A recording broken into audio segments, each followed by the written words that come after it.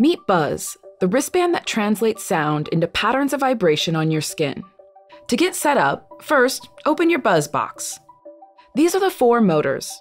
Make sure they touch your wrist so the band fits snugly. Be sure that the band is facing the right direction with the plus sign on top. Next, turn on Buzz by pressing the side button. Feel sounds by knocking on a table, clapping, or making a sound. No! You can adjust the sensitivity level by touching the plus and minus buttons.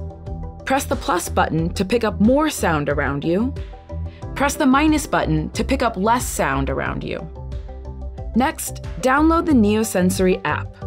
Open the app and allow notifications if prompted. Create an account or log in if you previously created an account. Now, let's connect. Allow the app to use Bluetooth. To pair your Buzz with your app, hold the plus and minus buttons until the lights blink, then press Continue. The app will show you a specific light pattern. Swipe through the patterns until you find the one that matches the light pattern on your Buzz. Then press Connect. Once you've connected, the app will teach you sound patterns and show you different modes you can use. You're now set up.